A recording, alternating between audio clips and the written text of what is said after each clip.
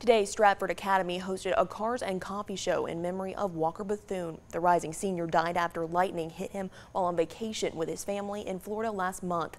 The car show event included food trucks, raffles, music, and a scholarship given out in Bethune's name.